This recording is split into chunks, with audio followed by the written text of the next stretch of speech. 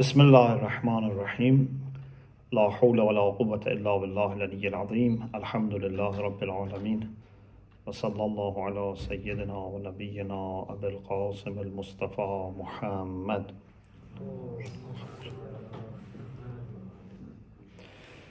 وآله الطيبين الطاهرين لا سيما بقية الله في الأرضين جل الله تعالى فرجه الشريف. اللهم أخرجني من ظلمات الوهم وأكرمني بنور الفهم. اللهم افتح علينا أبواب رحمتك وانشر علينا خزائن علومك برحمتك يا أرحم الراحمين. We have tawfiq to continue our study of al-Mizan, and the point that Allamah is going to make is the fourth point about miracles. Allamah says that when a miracle happens, there is a role for the spirit of the Prophet who is bringing this miracle. al-Qur'an yuthbitu ta'athiran fi nufus al-anbiya fil khawariq. So the prophets are not just watching or observing the miracle, so that they ask Allah, for example, please, show these people a sign of truth of my claim, and then Allah subhanahu wa ta'ala brings the miracle and they just watch it like other people who are watching. No, the miracle happens through the spirit of the Prophet. So his spirit has a role. Actually, a few days ago also, for another reason, we had this discussion in the course on Ma'arif al-Qur'an. We had a discussion about Prophet Ibrahim ala nabiyina wa alayhi salam and reviving the birds. Inshallah, I may mention later. The first ayah that Allamah quotes here is from Surah Mu'min or Ghafir, verse 78. Ma kana li rasulin an ya'tiya bi'ayatin illa bi'idhnillah. You remember we had discussion about idhn. Whenever something great is going to happen, whenever something from the side of Allah is going to happen, we need idhn, permission from Allah subhanahu wa ta'ala. No messenger can bring any sign, which means mu'jizah, illa bi'idhnillah, except with his leave or with his permission. فَإِذَا جَاءَ أَمْرُ اللَّهِ قُضِيَ بِالْحَقِّ. When Allah's command comes, then it is finalized with the observation of the truth. أَفَادَ إِنَاتَةَ إِتْيَانِ أَيَّةَ آيَةٍ مِنْ أَيِّ رَسُولٍ بِإِذْنِ اللَّهِ. So this ayah in a very general way says any messenger, if he wants to bring any sign, it has to be bi'idhnillah, with the permission of Allah subhanahu wa ta'ala. And this permission is a generative, is a takwini thing. It's not, a kind of formality that, for example, when I want to go somewhere, I say to people, with your permission, or leave, I am living here. It's just a matter of respect.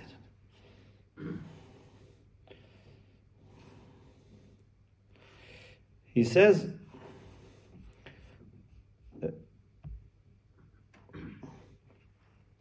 from this, we can then understand that أن إتيان الآيات المعجزة من الأنبياء, bringing these signs of Allah which are miraculous and no one can bring like them, is because of something in their soul, in their ruh, in their spirit. لمبدأ مؤثر موجود في نفوسهم. So there is something in their soul that with the permission of Allah متوقف في تأثيره على الإذن. With the blessing of Allah subhanahu wa ta'ala, they can bring this mu'jiza. Maybe it's better to mention the example of Prophet Ibrahim here because it helps a lot.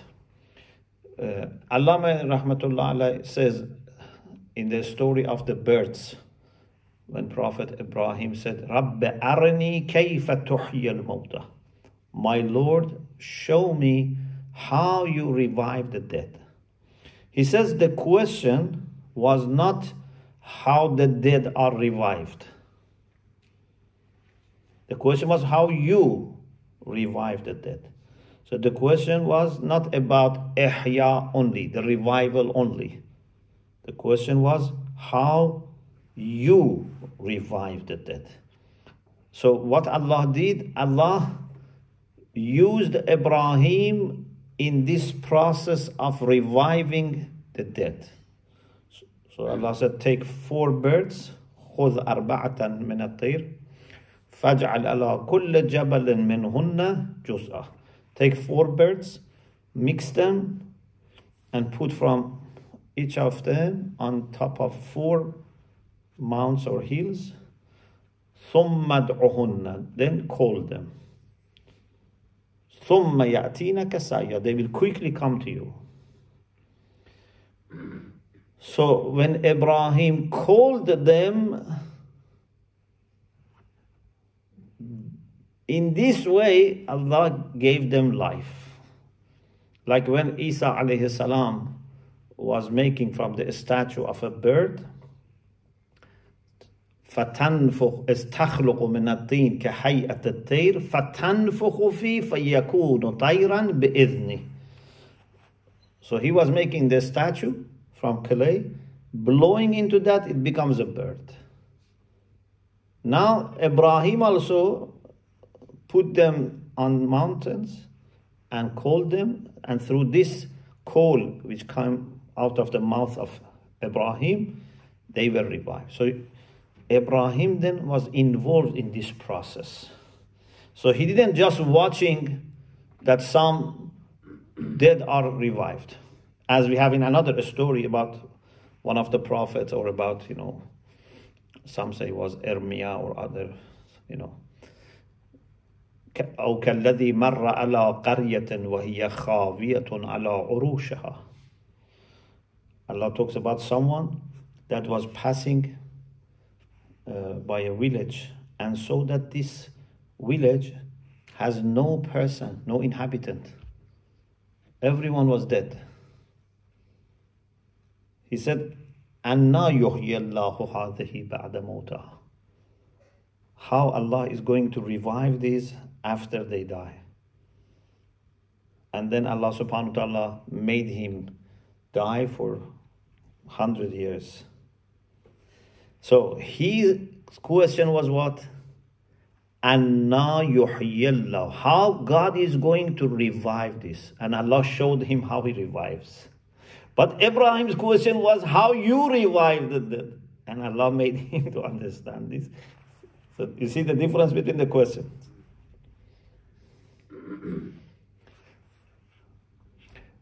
Then Allamah refers to magic.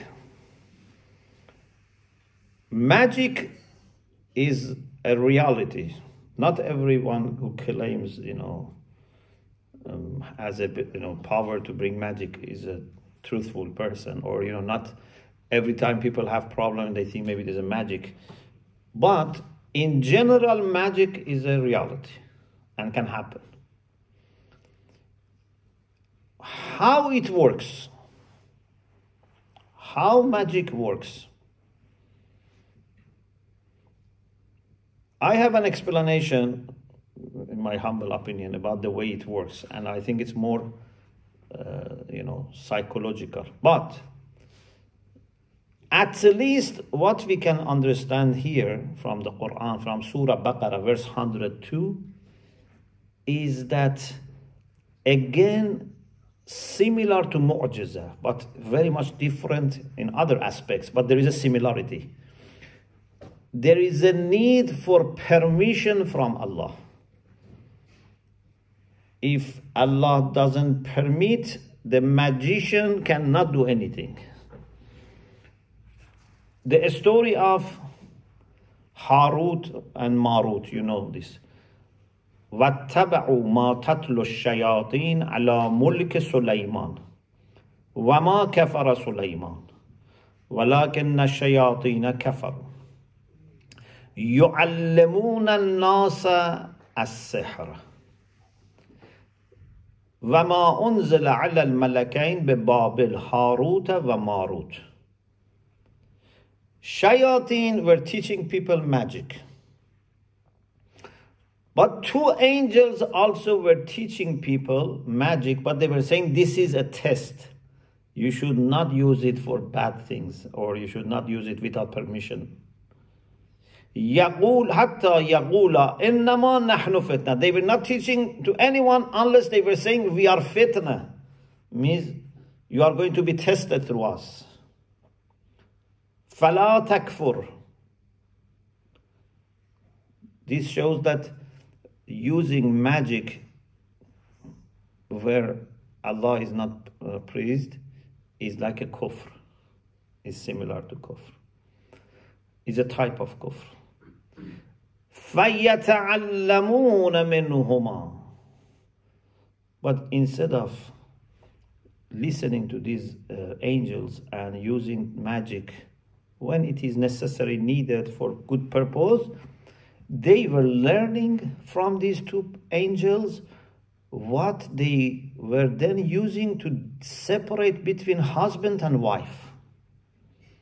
مَا يُفَرِّقُونَ بِهِ بَيْنَ الْمَرْءِ وَزَوْجِهِ.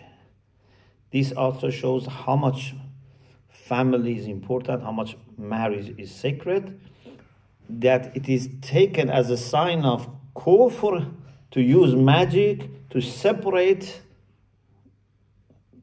a husband from his wife or a wife from her husband. وَمَا هُمْ بِضَارِّينَ بِهِ مِنْ أَحَدٍ إِلَّا بِإِذْنِ اللَّهِ. Of course, they were not able to defeat Allah subhanahu wa ta'ala or bypass Allah subhanahu wa ta'ala. This was possible with the permission from Allah. But permission of Allah doesn't mean that Allah is pleased. You know, because there are two types of irada. We have iradiyya takwini and iradiyya tashri'i. Nothing happens unless Allah permits. If someone is doing good things or bad things, Allah has to permit so that it can happen. But it doesn't mean that He has approved this. Yeah? So even if someone disobeys Allah or disbelieves in Allah, it cannot be without Allah's permission. But this is takwini, al-iradatu takwini. But His legislative will can be opposite to this, against this.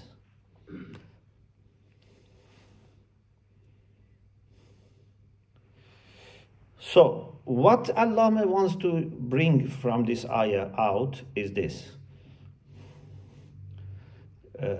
Allamah says, this ayah shows that, like what we said about mu'jiza, in the case of magic also there is a role for the soul of magician. Magician's nafs is involved. And this is why Allah says, bi-idhnillah. So this idhnillah is used when we have something positive, like mu'jiza, or something negative, like magic, where something spiritual is involved. But later, inshallah, we'll explain that there is a difference between miracle and magic with respect to the power of the miracle. This is something we will talk about later. From this perspective, they are similar. That in both of them, the soul or the spirit of the person who brings mu'jiza or brings magic is involved. In other words, you cannot teach a computer, a robot, to do magic or to bring mu'jiza, because there has to be a soul involved. So Allama says, Bil jumla, this sentence is very important, the conclusions for this part. Jami'ul umur al-khariqat lil-'ada. All the extraordinary acts. You remember when in the first session I talked about definition of mu'jiza. We said mu'jiza is everything which is extraordinary, khariqul 'ada, and comes from a person who claims to be prophet and comes in compliance with his claim. So if he wants to give shafa, the person doesn't die extraordinarily and comes with challenge. So khariqul 'ada, we mentioned, it has to be extraordinary. So anything extraordinary, whether it's mu'jiza or sihr, magic, or karamat, something that imams do, we don't call it technically mu'jiza, or awliyaullah do, or someone makes a dua and this dua is working. Anything like this, all are attributed or related to mabad nafsaniyah. So there are some principles, some origins for them in the soul. So they have some psychic origins. وَمُقْتَضَيَاتٍ إِرَادِيَّةٍ, and they are related to the will of that person who brings them.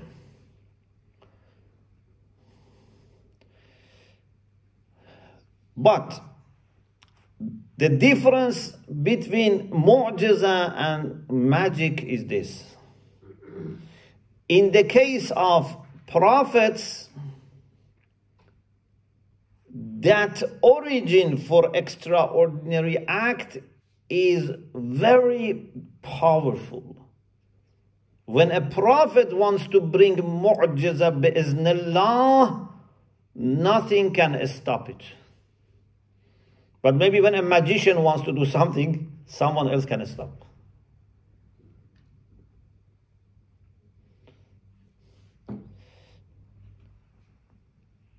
Inna kalamahu yanussu, Allah's word, Allah's revelation, Qur'an, shows clearly that al-mabda al-mawjud inda al-anbiya wal-rusul wal-mu'minin huwa al-fa'iq al-ghalib ala kull sabab.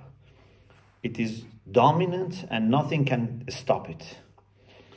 For example, in Surah Safat, verse 173, Allah says, وَلَقَدْ سَبَقَتْ كَلِمَتُنَا لِعِبَادِنَا الْمُرْسَلِينَ أَنَّهُمْ لَهُمُ الْمَنْصُورُونَ وَأَنَّ جُنْدَنَا لَهُمُ الْغَالِبُونَ. This is a decided, a finalized word of God that our messengers are mansurun, they are helped to gain victory, and our army is winning and defeating. Or in Surah Al-Mujadala, verse 21, Kataballahu la'aghlabanna ana wa rusuli. Allah has written down, means it is decisively decided, that I and my messengers will be defeating and will be winning. Or inna lanansuru rusulana walladina amanu fil hayat ad-dunya.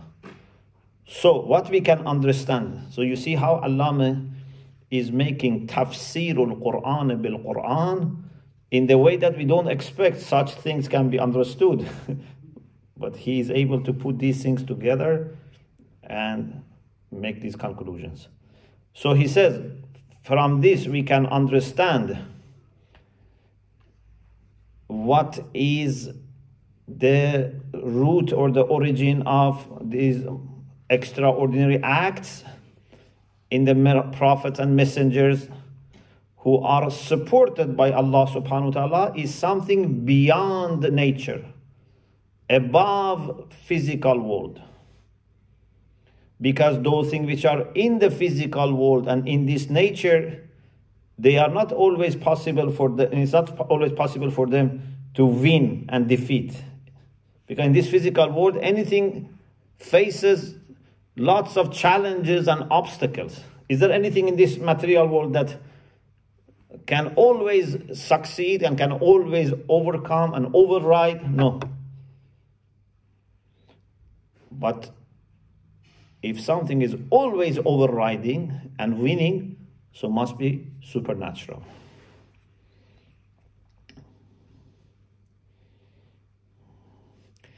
هذا المبدأ النفساني المجرد. This origin of action, which is immaterial and is helped, is going to win بإرادة الله, with Allah's will. If is facing a material obstacle, it can remove the obstacle. There is no obstacle stopping it. Point 5. At the same time, these extraordinary acts are attributed in the Quran to the souls or spirits of those who bring them. They are also attributed to command of God.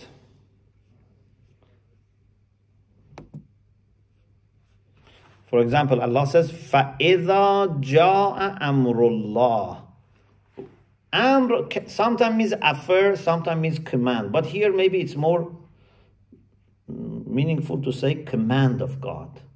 When command of God comes. Because, for example, in Surah Yasin, verse 82, إِنَّمَا أَمْرُهُ إِذَا أَرَادَ شَيْئًا أَنْ يَقُولَ لَهُ كُنْ فَيَكُونَ. Allah says, Amruhu means his command of saying be.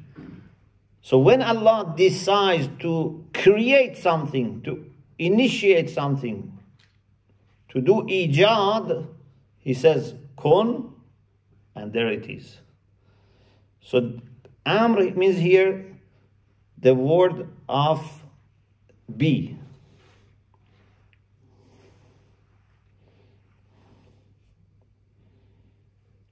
Now, here there is something technical a little bit. I'm sorry that this discussion sometimes is philosophical. When we have this concept in the Quran that for guidance, Allah subhanahu wa ta'ala says, this book, this message is a kind of reminder, a kind of guidance for those who will. Yeah, for example, إِنَّ هَذِهِ تَذْكِرَةٌ فَمَنْ شَاءَ اتَّخَذَ إِلَىٰ رَبِّهِ سَبِيلًا. Or for example, إِنْ هُوَ إِلَّا ذِكْرٌ لِلْعَالَمِينَ لِمَنْ شَاءَ مِنْكُمْ أَنْ يَسْتَقِيمَ. So, Prophet cannot force people and guide them. Yeah, Quran is a reminder. Quran is a way for guidance. But those who will, they benefit. But then in both cases, whether it's Surah Dahr or in Surah Takbir, Allah says, وَمَا تَشَاءُونَ إِلَّا أَنْ يَشَاءَ Allah, for example. So this is a guidance for those who will, and then Allah says, and you don't will unless He wills. What does it mean? Allah says it means that when a person wants to be guided, before that Allah must have willed His guidance. Yeah?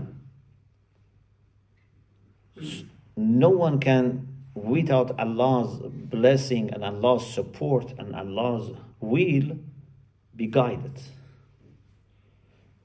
But if someone doesn't want to be guided, yeah, if someone doesn't want to be guided, here is he cannot put the responsibility on Allah and say, you didn't want me to be guided.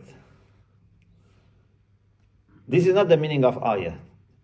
The meaning of ayah is not that Allah wills and then you are forced to will. The meaning of ayah is that you will, and this is preceded by Allah's will as a kind of permission. In other words, Allah's will is coming for completion of illat tamma, but you are also part of it. So if you want to go to this direction, Allah lets you go. If you want to go to another direction, He lets you go. But if you go to this direction or that direction, in both cases, don't think you could do it yourself. But at the same time, if you make wrong decision, don't think that Allah forced you. Okay? So, Allamah says, these verses show أن الأمر الذي للإنسان أن يريده, the thing that a human being has the ability to decide, to will.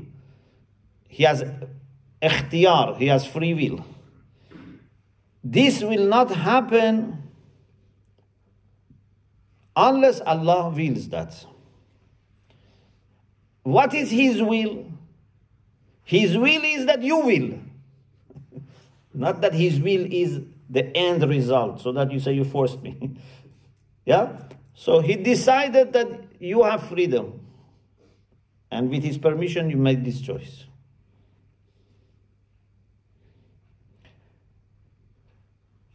Yasha'a and yasha' al-insan. So He wanted that we decide. وَيُرِيدُ إِرَادَةَ الْإِنسان. He wanted our irada.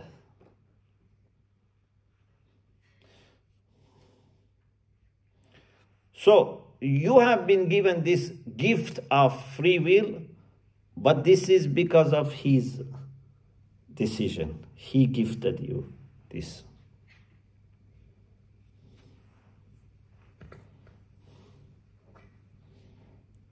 So,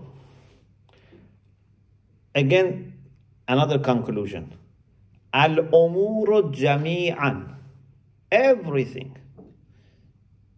Whether it is ordinary or extraordinary. Whether it is waking up in the morning that we think it is ordinary. Although everything I think is extraordinary. If you look at it carefully, everything is mu'jiza. But for us, something has to be rare so that we think it is mu'jiza. So anything, whether it is ordinary or extraordinary, and whether it is positive, like mu'jiza, karama, dua, or negative, like sihr, all of them, they have a natural cause, but above that cause, we have something supernatural. But that supernatural doesn't quickly or, jump to this thing. Always involves something natural as well, something material as well. So, for example, Musa has to use this stick. It's not that a dragon comes out of nowhere. Must be a stick. Or Isa makes a statue of a bird. Yeah, so there must be something here, but a supernatural cause is on top of that. So, all affairs mustanadatun fi tahaqquqha ila asbab tabi'iyyah. They all are related to natural causes. And at the same time, they depend on will of God, iradatullah. If Allah's will, Allah's command is not there, they cannot happen.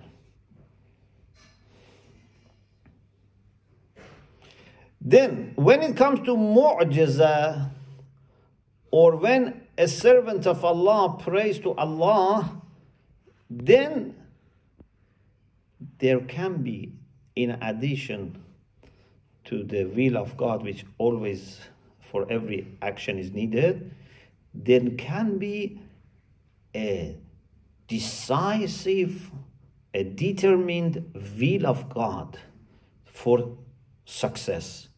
كتب الله لأغلبن أنا ورسلي or أجيب دعوة الداع إذا دعان. So here Allah has a will for making this happen.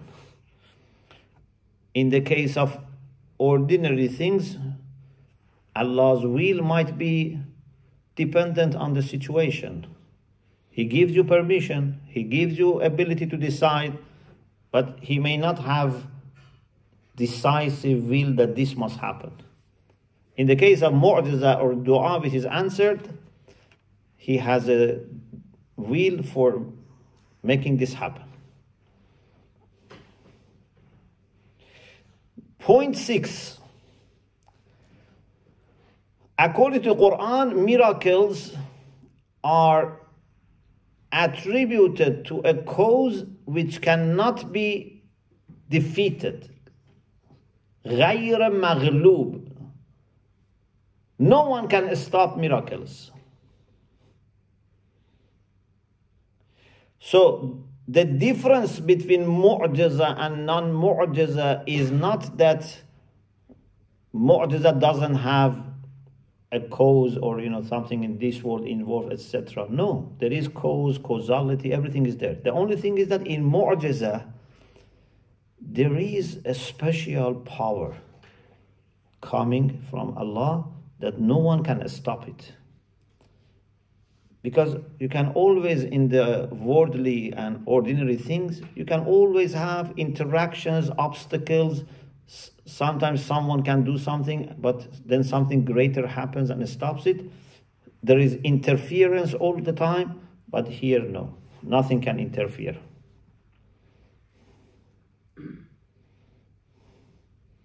Even in the case of magic, there can be interference. But in the case of mu'jiza, nothing can interfere.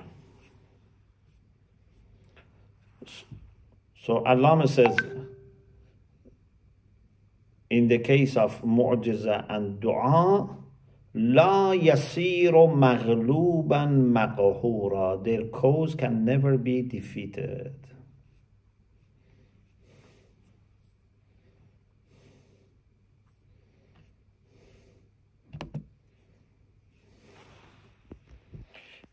Another point which is very interesting is that mu'jiza is not a kind of argument for proving, for example, existence of God or attributes of God and things like this. Allamah says, in religion, we use all these arguments. What the focus of mu'jiza is to prove that this person is a messenger of God. So the main claim, the main thing for which mu'jiza helps is what? That this person is sent by God. Because people were sometimes questioning them. Who said you are sent by God? You are just one of us. If God had wanted to send someone, He would have sent, for example, angels. Or would have sent someone much greater than you, for example, in the way that they looked at greatness. Yeah? لولا أنزل هذا القرآن على رجل من قريتين عظيم. Why Quran is not sent down to a great person from, for example, Mecca and Medina. And they meant by great, someone who has lots of money or, influence, etc. So they were questioning that God may have chosen this person and spoken to him and given him a mission. So the focus of mu'jiza is ithbatur risala. to prove that this person is messenger of God. This is the focus of Mu'jiza. Otherwise, we still in religion bring arguments for the existence of God, for other things. Of course, this can be also enough, because if this person is sent by God, then existence of God is also required. But this is not the focus, and many times they believed in God already.